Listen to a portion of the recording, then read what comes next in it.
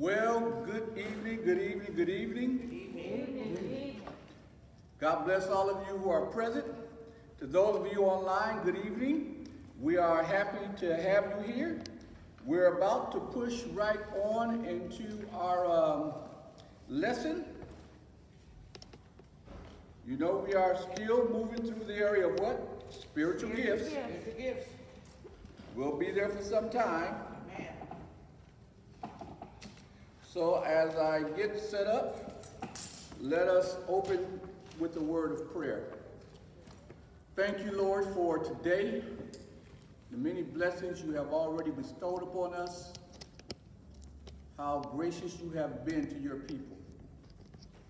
Now, Lord, we pray that as we enter the study of God, that you would bless our hearts, that you would encourage us, that you would allow us to just realize that there's a joy in knowing our God and in submitting to you.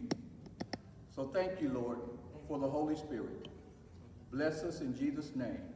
Amen. Amen, amen, amen. Now, I was going to hold off, and I'm still going to hold off about the subject we were talking about briefly at the end of our class. But before I do hold off, I do want to ask, is there any questions that absolutely have to be asked? We will spend some time later on dealing with the whole issue of women in the church. I know that's a controversial subject. As you know, I'm not a stranger to controversy. So we will spend some time later this year dealing with that subject. We have dealt with this several times in the past, but many of those who were present have left us one way or the other. And I realize that every now and then you must come back and cover some information that you have already covered. I know it's a very touchy subject because we are looking at things now from a different perspective than the way things were looked at 100 years ago or 50 years ago, and in some respects, even 25 years ago. But when we do cover that, we're going to cover it from the perspective of what scriptures say and how I believe we can apply it for today. So, if there's no real burning questions concerning that, we're going to move on. But if you have some questions, those of you online that need to be answered, we ask that you please email us, and we will submit you an answer and let you know that we will go more in depth when the time comes. All right, so go back to Ephesians, the 4th chapter. Ephesians, the 4th chapter, and verse number 11.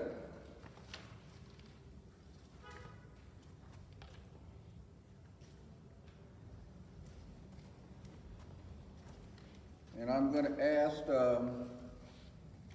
Deacon Lee, would he read that? Yes, sir. Ephesians 4. Verse 11. So Christ himself gave the apostles, the prophets, the evangelists, the pastor and teacher. All right. We have talked about the apostle. Legally, I need one. Let me see my set of notes. Okay. We have talked about the apostle. We have talked about the prophet, and we've talked about the evangelist. Now we're going to spend some time talking about the pastor/teacher. Once again, these were gifted men that God gave to the church. These were the ones that he left in order to guide the church as relates to the Word of God. So, The apostles and prophets, we saw that from what I believe Scripture is teaching and what many others believe Scripture is teaching, that those two gifts were there in the formative years of the church. Once again, I know many people believe they are still present today. But it seems like Scripture indicates they were there for the formative years. They were part of the foundation. And since we are no longer in the foundation, it seems like those two gifts God is not using during this present time. The gifts that he is using as it relates to these individuals was evangelist and pastor/teacher. So, what is a pastor? Well, this is about the only place in Scripture that you will find the word pastor. It is used a couple other times, but normally it's translated shepherd. Pastor is actually a Latin name that they use. The actual name or the actual word means shepherd. He has given shepherd/teachers, because a pastor and a shepherd is basically, well, not basically, it is the same thing, and it is the shepherding that is what we are familiar with and we have come to know. The Bible speaks a lot about shepherding, and we're going to delve into it just a minute here. Let me give you some definitions. Now, I have some more information and I didn't get this online. I will make sure that it gets online. But what I already have was literally a person who herds sheep can refer by extension to various kinds of leaders, including a church leader who protects church members from danger, feeds their souls, and keep them within the safekeeping of Christ's dominion and reign. That's one good definition of a shepherd. It goes on to say, it literally indicates a person whose occupation is to be responsible for his own or another flock of sheep. Leaders are often metaphorically referred to as shepherds of those they are responsible for. All right? Now, before we even get into it, let's just quickly go to Hebrews 13th chapter, because I think this is very important for people to understand. If you have a shepherd, then you have a gift from God. Every congregation that has a shepherd has a gift from God, and literally we know it is more than one shepherd, generally in a congregation. But let's go to the book of Hebrews, 13th chapter.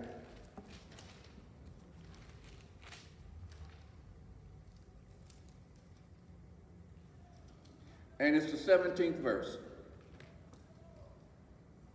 And I'm going to ask someone, either Deacon Lee or someone else want to jump in. I want it read. Pastor, I have it. Okay, go ahead. Hebrews 13,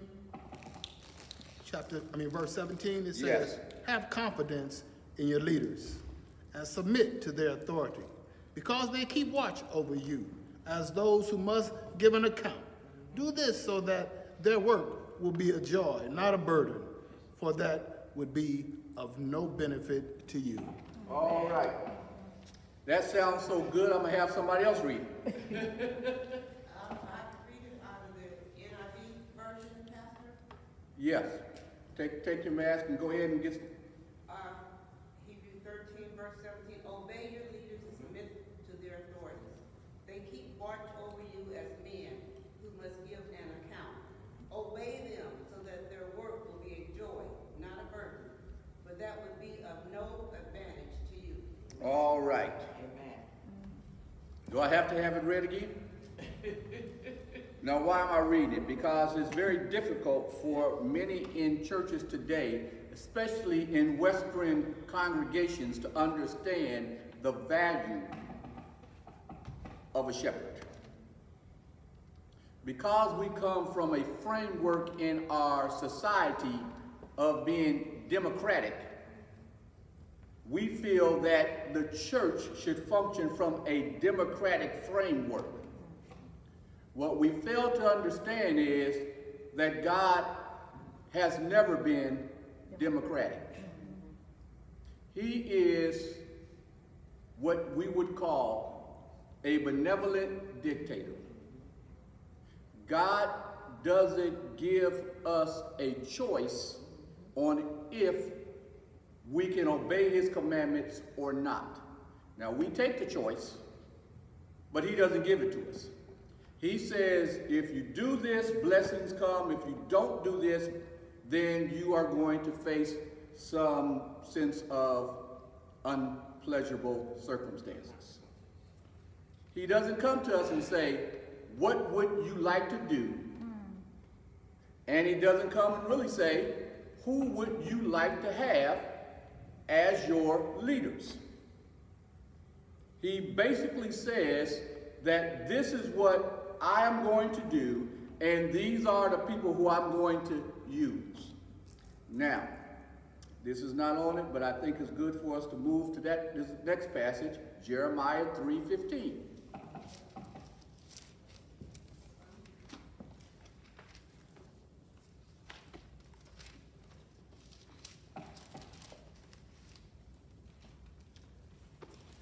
Jeremiah 3:15. Yes. Jeremiah 3:15, it says, then I will give you a shepherd after my own heart, who will lead you with knowledge and understanding. All right. God says he will give you and I a shepherd. He actually chooses the individual who he desires. He chooses the individuals, plural, that he desires to lead his people. That is the way he's always done it. Our Western mindset generally at times rebel against that. And we want to choose our own leaders to lead us. The problem is God chooses leaders who have a heart after him. And oftentimes we choose leaders who we feel are brilliant, who are tremendous communicators, who may be tall, dark and handsome, or short, stubby, and we like to choose our own leaders. God says, I will choose them. And he says that if you have one that I have chosen, it's a gift to you. That's the whole concept of Ephesians 4. He gave gifts to the church. He gave these individuals to lead his people. So Hebrews says, some people say obey, some people say have confidence. Choose whatever word you like. Submit. Because it says submit in there. What he says is that these people who I've given will give an account for your stewardship under their ministry. In other words, North Richmond, I'm going to have to stand and tell the truth about you when I see him in heaven. That's what I'm going to have to do. And trust me, we'll all be changed. I won't be able to deviate one iota from the truth that I know concerning you. I must give an account then, I must give an account now. That's why I try to keep our congregation and others in prayer. I have to give an account. Now, I have to give account now because he goes on to say at the end of that passage, what? Submit to them, because if you don't, it's not profitable for you. Not for me. I have to be like Ezekiel and tell the truth. As long as I tell the truth, regardless of how hard it is, God is not going to hold me accountable. If I deviate from the truth, he's going to hold me accountable. I have to tell him what I know about you. And he says, if you are rebellious, then it's not going to be profitable that you have a shepherd that God has given you for your soul, for your benefit, for your time down here on earth. So, that's why I say if God has given you a shepherd, you have a great gift. And every congregation that desires one, and I'm talking about a shepherd leader. And like I said, there may be others in the congregation, okay, who have the gift and help the key leader exercise that. But if God gives that to a congregation, it's a gift. That's why it's important to let God choose the leader and send the one he has already picked out for you. Because you want that person to be a shepherd, to be a pastor. Now, what are some of the things we know about? Well, we read Ephesians 4, Matthew 9:36. What does that say? Anybody want to turn to it? Matthew 9:36.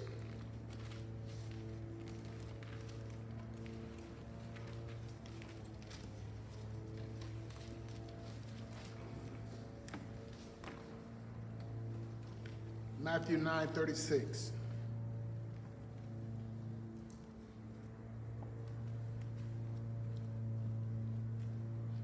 When he saw the crowds, he had compassion on them because they were harassed and helpless, like sheep without a shepherd. Aha. You find that same concept in Mark 6:34. Jesus had compassion on the people. Why? Because they were like a sheep. They were like sheep without a shepherd. And the idea of that is sheep will not last without a shepherd. Okay? They need a shepherd. Now we know that the Bible says that Christ is the shepherd of what? All of our souls. Then he give physical shepherds, literal shepherds down here to help his people in the direction that they need to go. And we're going to see some of the things that a shepherd do. Now, what I want to impress to some, and I even like for different those who I teach in different ministerial situations, is that notice it says shepherd teacher. We emphasize the teaching aspect, and we're going to get to that. Not today, maybe next week. We emphasize the teaching aspect often. But notice, the first thing it talks about is being a shepherd. I can tell you, I have seen some tremendous shepherds. They may not have been the best teachers because they may not have had an education. There was a point in time, we know as a community of people, that we did not have the ability or were not allowed to go and get an education. So many of our pastors may have only had a second or third degree education as they were growing up. But many of these men were tremendous shepherds. Because the first thing he says is you need someone to have the qualities of a shepherd. Jesus said he had what? Compassion. One of the key elements that a shepherd need to have is compassion for people. Now, I'm not going to get into some stuff because for those of you online and for those of us who are present, I suspect you know a lot of pastors, a lot of shepherds. And they are different individuals you know, they do different things, you know. But if you're going to begin to evaluate, if God ever moves you to a different congregation, say it's not so, North Richmond. Or he calls me home. It's not so. Well, I'm going one day, amen. And you have to begin to evaluate shepherds, okay, individuals who you believe God is sending. You want to first see how compassionate they are. Yeah, amen. That's what it says. Amen. Look at the passage again. Jesus had compassion on them because they were wandering around like sheep without a shepherd. The implication is that a shepherd has compassion upon the sheep. The shepherd does not beat the sheep. For those who have had a study as it relates to Eastern shepherding as opposed to Western shepherding, there's a difference. Many of us grew up watching cowboys, and they will be on their horses with their dogs, and from time to time there were sheep, and they'd be behind and they'd be driving the sheep. A shepherd back then, even now, in Eastern culture, will not drive the sheep. They are in front of the sheep. They are paying attention to what the environment is. They are trying to see if there's danger ahead. They don't drive them. They lead them. So, compassion is needed. We're going to go through some of the stories and some of the things that you know that you've heard in Scripture. And I want you to begin to understand the role of a shepherd. Because as much as I love being here, I have no guarantees how long God will keep me. Neither do you have any guarantees that you're going to stay. So if you get in a situation where you have to begin to look for a shepherd, a place that you feel God has sent someone to be the shepherd for you down here, you need to know what to look for. They need to be a man of compassion. Compassion. Okay? They won't drive the people. They will try to lead the people. Now, if you look at the cowboy movie, it's probably easier to drive folk than to lead them. Amen. Because when you drive them, you're forcing them to move. You're inflicting pain upon them if they don't move. Because when you drive sheep, you are concerned about the destination. You're not concerned about the sheep. So, compassion. Now, there's some other verses that talks about it, but I think we're going to just move into our major section, and that is the Gospel of John, the 10th chapter. The Gospel of John, the 10th chapter. Because I really want you to understand about a shepherd. I will agree that if you and I have to submit to someone, we want to make sure that's the right someone. Not a perfect person, because he's up in heaven. But someone who bears some of the qualities that Christ said was important as it relates to a shepherd. John 10th chapter. And let us begin to read, and I will just be reading and giving commentary over what we read. Truly, truly, I say to you, he who does not enter the sheepfold by the door, but climbs in by another way, that man is a thief and a robber. Okay? Jesus says they got to come in by the door. Okay. They have to be sent. Come in by the door.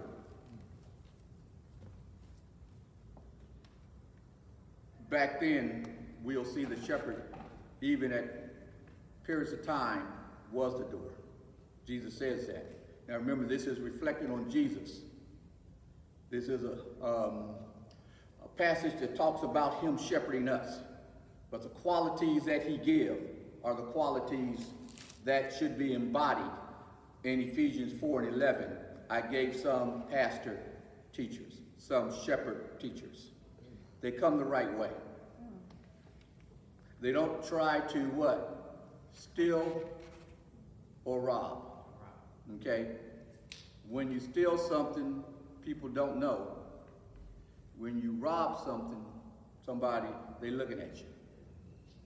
They don't try to take it by force. They don't try to be deceptive and get it.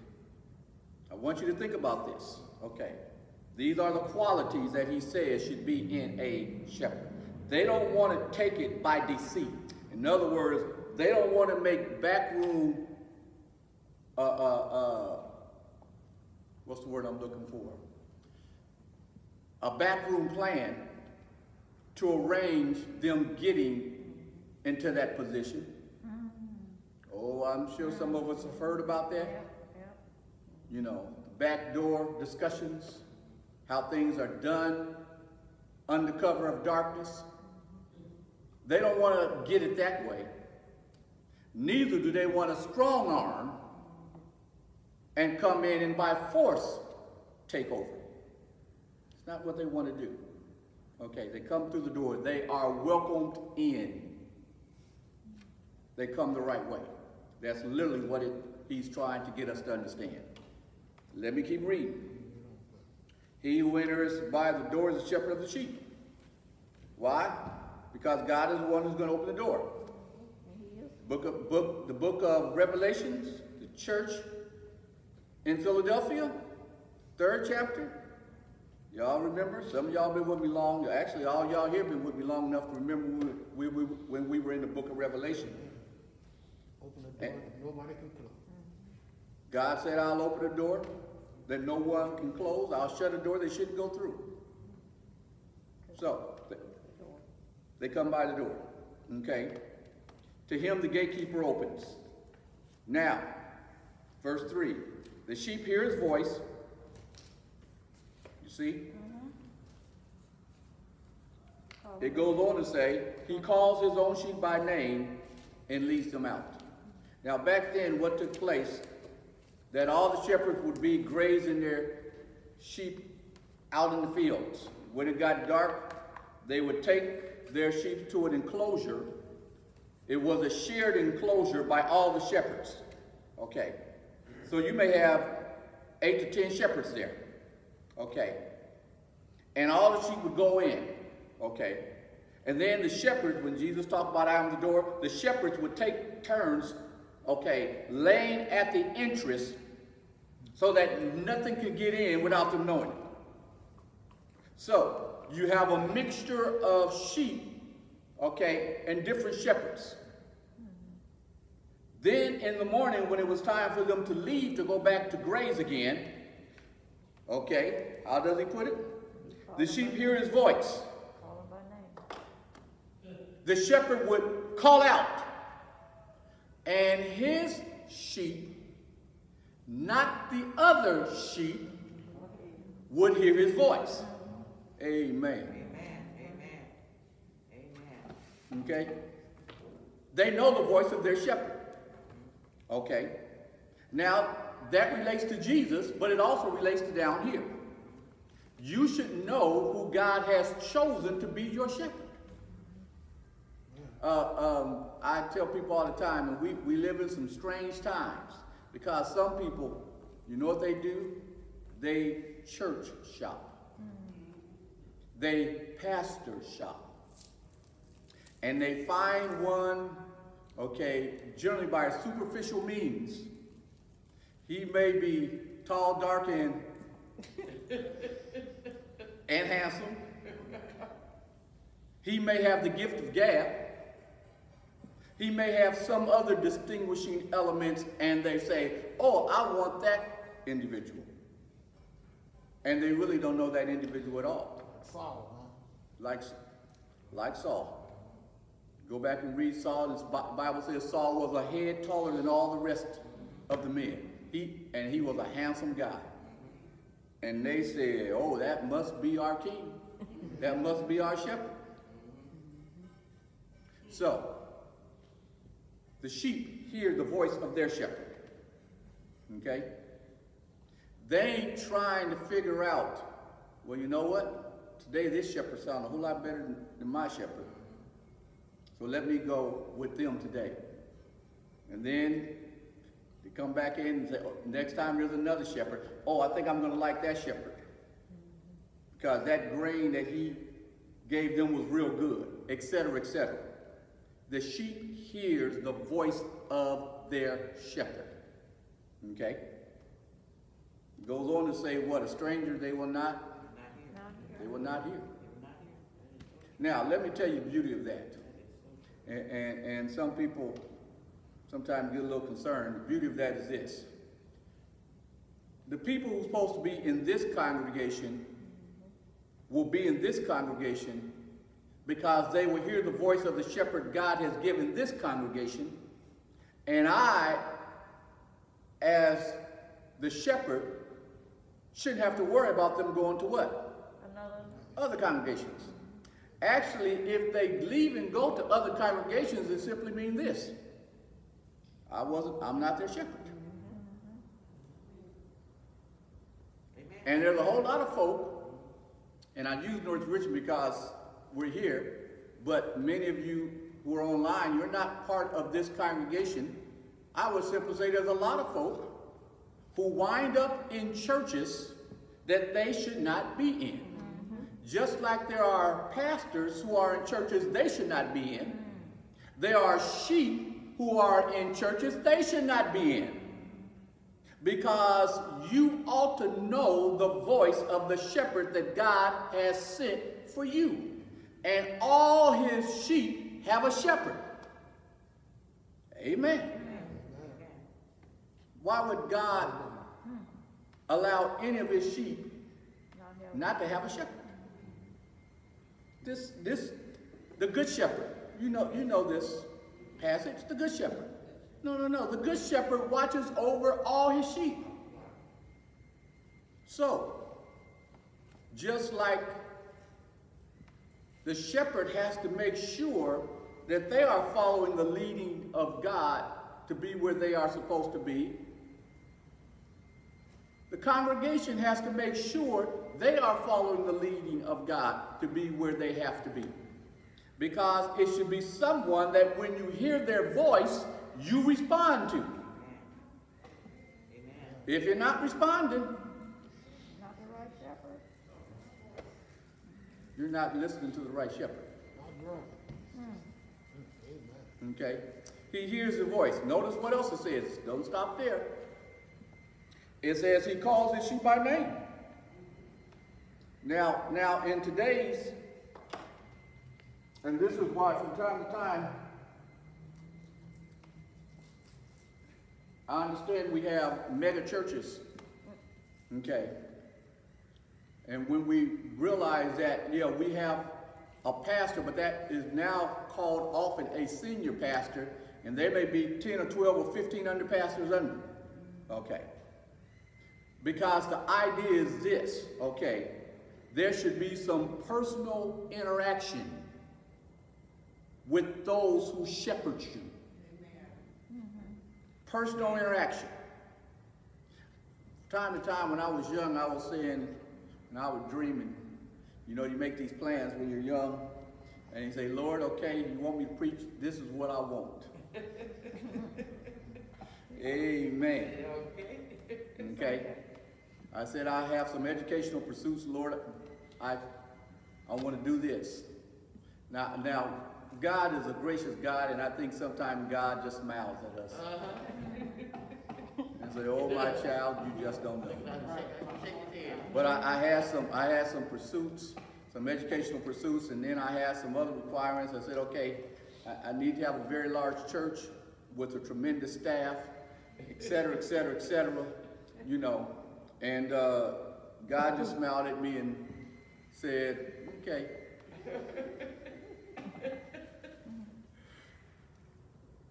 And he taught me how those things that I thought were important were not important at all. Not at all. He's in a mega church. Okay? Yeah, he is. What's important is the place where God puts me. That people hear my voice and I know who they are. We got to have some personal interaction. Let me simply say this to those of you who are in churches where you have no interaction with your pastor or your pastoral staff. You are missing out on the blessing God has for your life. Amen. You're missing out. Because he places them there so that they can be for your benefit. That's what Hebrews 13 and 17 say. So it will be a blessing for you, not them. Now they do get blessed. I've been tremendously blessed. But hopefully the people who he have placed here under my tenure have been blessed because I have been here. They hear his voice and he knows their name. He has personal contact with them. And then it goes on to say what? It says, and he leads them out. You see that? We're still in verse 3. Yep. And when, verse 4, when he has brought out all of his own, Goes before them. all of his own, amen. Don't have to try to steal sheep from other pastors. Okay. Sometimes that's the worst thing that can happen. He goes before them. And the sheep follow him. Why? For they know his voice. I want you to get the personal relationship that is going on with the sheep. Now remember, this is about Jesus and us, but it's also about the pastoral staff and the congregations that God has left throughout the world. And I love it when he says he knows their name. You know that shepherds back then named his sheep, but we understand that because we name our pets, don't we? Yes. Don't we name our pets? No. It's a interaction. I never owned a cat. And for those of you who own a cat, may God bless you. Hey, I'm just saying. I'm just saying. Oh, your sheep over there. But I've owned one or two dogs. And my dog would be in the backyard, or, you know, they get in the house every now and then, but when my dog was in the backyard, but anyway, when I got home or was gone, I could be having a terrible day.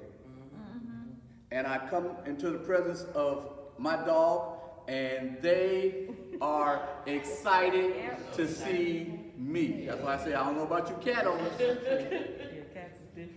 But they're excited. Their tails start wagging and they start moving, they come up, and if you get down on your knees, they'll just start licking on you. Personal interaction.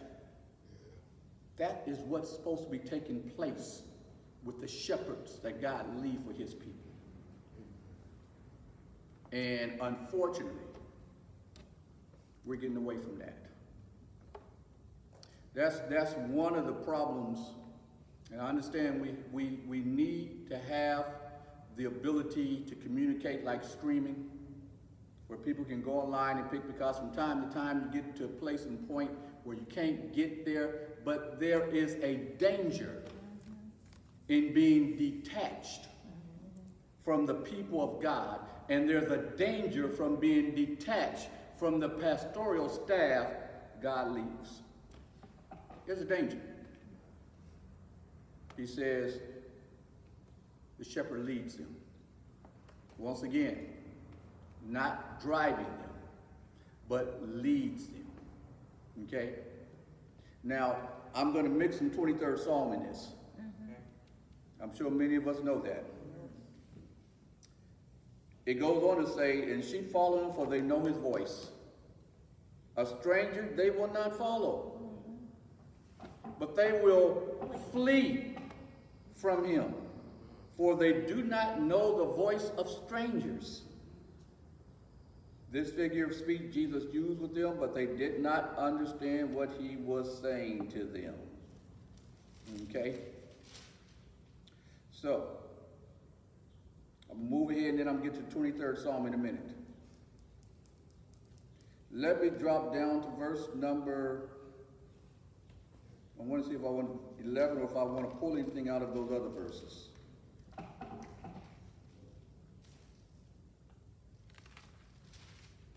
Verse number 11. He says, I'm the good shepherd.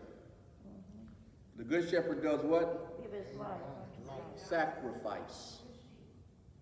Now, the chances of me dying for y'all probably will not have to happen. I'm happy about it. I hope you're happy about it. Hope we don't really live in a situation where I have to die for you physically, but I should die for you as it relates to sacrificially. There's some things that I must be willing. There's things that pastors sacrifice for the congregation God placed them in. Pastors, they sacrifice. Now, many of us know that, and we can begin to start thinking about it. But just in case you can't think about something, let me give you something. Oftentimes, okay, one of the first things they have to sacrifice is their time. They have to sacrifice their time. Now, I have come to realize I cannot be on call 24/7. But then I realized that I am on call 24/7. I realized that I cannot do what Jesus did. But I have to also be willing to realize that Jesus expects me to sacrifice, and time is of essence. Because to have the interaction connection that is needed, time must be given. You must give it collectively. You must give it individually. Time must be given. And for most members of a congregation, they want to spend some time with their pastoral staff. And if it's a church that's less than 200, you want to spend time with your pastor. You want him to be at some of your birthdays. You want him to be at some of your funerals. Amen. Think about it. Some of the weddings, some of the holidays, deathbed, sickness. You want to know that your pastor is willing to sacrifice and be there. Amen. Okay? That doesn't happen every place now. You know, that's one of the things that this modern day world that we have began to see. So, you want him to be able to sacrifice some of his time. Now, more than likely, for most of them, okay, maybe not all of them, but for most of them, they're sacrificing something else, their finance. Now, there are some pastors, and thank you, that they can be taken care of real well. That's not the case with most pastors. Most pastors I knew, and probably you knew as growing up, had to have what? A job. And for those of us who've gotten away from the job where the church is taking care of us, we have come to understand that the church cannot take care of us at the level of our job could. So you have to sacrifice some finances, okay? Now, when you sacrifice your time and you sacrifice your finance, if you're not careful, and pastors have done this, and this is something they shouldn't do, they will sacrifice their family. Because this puts a strain on the family, especially if it's a family where they have children, and he has to make decisions of doing something for somebody at the church who really needs him, or going seeing his child play basketball, okay? Or his child play that instrument that they've been practicing so badly at the house. There's things that they would love to do, but they cannot always do. It's a sacrifice. Those are just three things. Quite naturally, there's others. So, he gives his life. Verse 11. The good shepherd lays down his life for the sheep. Okay. Now let's move to the 23rd number song. We're not going to get into the teaching aspect. We're just going to stay with the pastor because time has moved right along. Many of us have read this song as we should have, and we realize that this song speaks of God, because David starts it out by saying, "The Lord is my shepherd." Now remember, who was David? Before he was king, he was what? The shepherd. He was a shepherd. Don't you find it ironic that he, or the Holy Spirit, we should say, would choose this metaphor for David to use to give us probably the most well-known song and maybe the most well-known passage in Scripture? That God chose David, who was a shepherd, to use the metaphor of shepherding so the people of God would begin to understand what it is like for God to be their shepherd, because David knew all there was to know about shepherding. So, and probably even those who do not spend time in a church and may not have stepped foot in it, some people nowadays, you know, which is quite amazing, have never been in church. That's mind-boggling for us. But there are people out there in this continental United States that have never stepped foot inside a church. Because you don't have to have a funeral or a wedding at a church. David said, "The Lord is my shepherd, I shall not want. He makes me lie down in green pastures." You know the passage. Sheep don't lie down unless two conditions are met. They will remain on their feet. They will not lie down unless, one, they are totally satisfied. They have been well fed. Then, like all of us who get well fed, we lie down. Let the church say amen. Amen. Amen. That's what Sunday dinner was all about, right? That we could be like sheep and could lie down because we were well fed.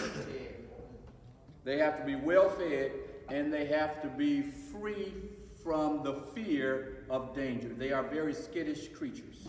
In other words, they have to feel they are in a place that is totally safe, an environment of peace. He makes me lie down in green pastures. Now, let's get that over to how it is seen by those of us today as we talk about a shepherd.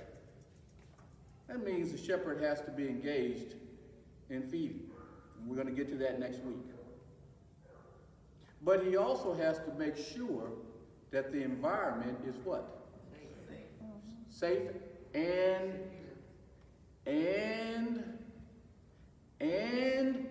peaceful. Amen. Peaceful. When they come into the congregation, when they're getting engaged with the people, that they're safe, okay, but it's also a peaceful place. Talks about the still waters. Let me tell you about the waters, okay?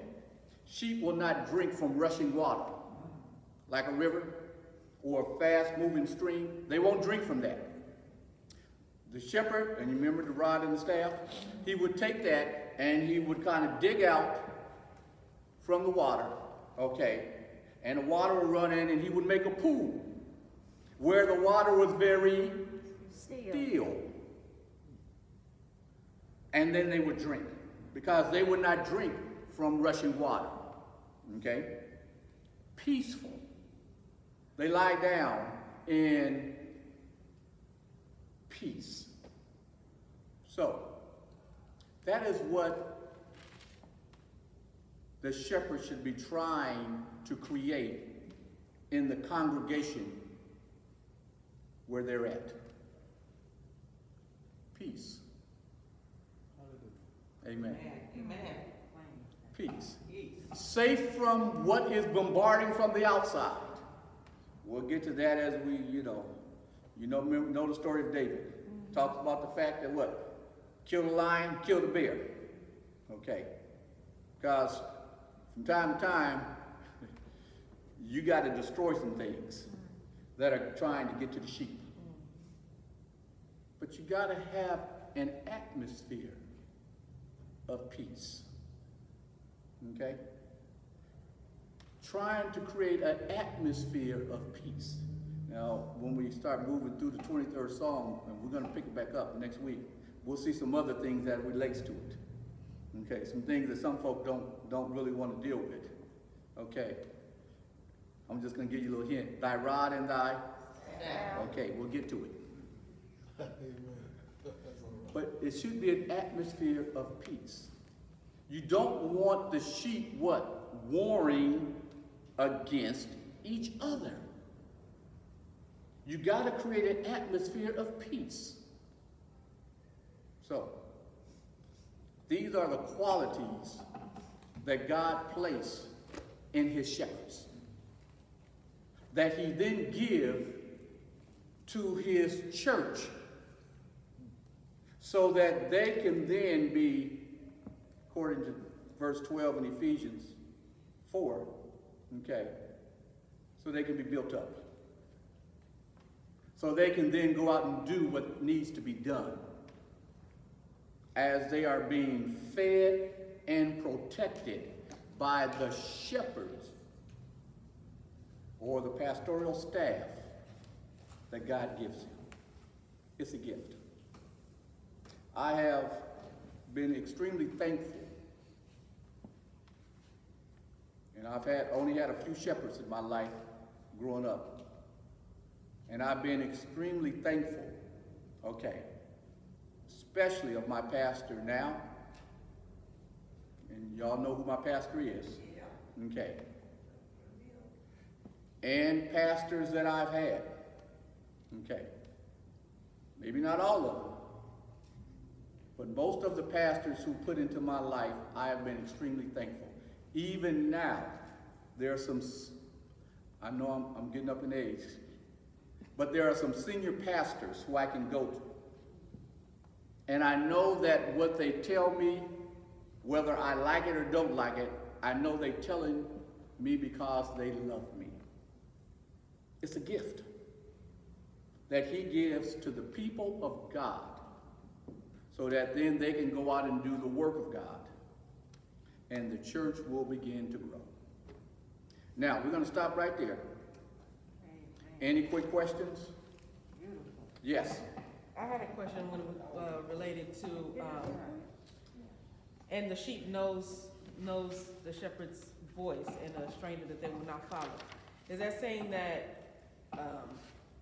we shouldn't listen to other pastors, like, No. some of the famous preachers or anything like that? No, it's not saying that, and I'm glad you brought that up, because let me explain this to those of us who are present. The gifts that you have, okay, these 4 gifts and the other gifts, they're not just for the particular congregation you are residing in. They are for the body of Christ. Yeah. Your gift will function wherever the body of Christ is. Okay? But the shepherds that he have given you, okay, those are the people that you should be listening to and gravitating towards. No, and you know, people say, hey, I heard such and such. Praise God, such and such is a gifted speaker. Okay, gifted teacher. Read a book. Yeah, I like that book. I may not agree with none of them 100%, but I recognize that they have something good to say to the people of God. Actually, it's a danger, I feel, for you to only be exposed to one particular voice as it relates to the teaching of God's word. I believe that's a danger, because the Holy Spirit is the one who should teach us. He can teach us from other places. I can learn from different groups of Christians that I disagree with in many different areas, but they may have one or two areas that they do very well. I should sit and pay attention to. But the voice he's dealing with here is following after. Follow after. They lead you. Okay. They don't drive you. They got to drive you. You're in the wrong place. Okay? All right. If I have other questions, I'll pick them up because we're going to finish this next week. All right? Thank you all so very much. And to those of you online, we hope that it was a blessing, and hopefully I wanted to give people something to think about as it relates to your connection to the church that God has placed you in. So let me simply say thank you, and my prayer as always is that may God may richly bless you, my beloved. In Jesus' name we pray.